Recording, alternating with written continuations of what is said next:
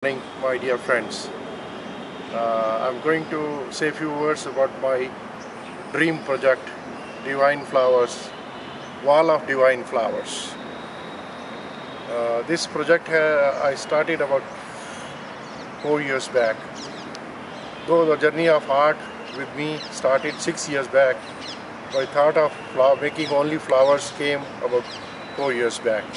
I started making different kind of flowers by visiting different places, clicking flowers, bringing them back into my room, my studio, then converted them into an abstract art. I used a new technique called float on colors. I used a very typical paper on which the water flows only. It doesn't stick to one place, and that became very convenient for me to put my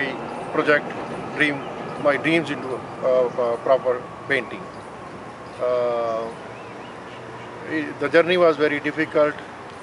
I used to get up 4:30 in the morning to start painting, and then even coming back at home 12 in the night.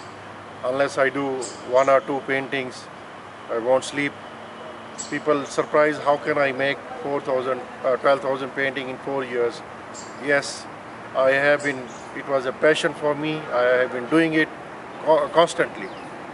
Minimum I could make 10 paintings in a day, and when there are holidays, it can stretch up to 35 paintings a day. Now I will take you to my this dream journey and keep on explaining you from painting number 1 till the painting number 12,000. Thank you so much. Thank you.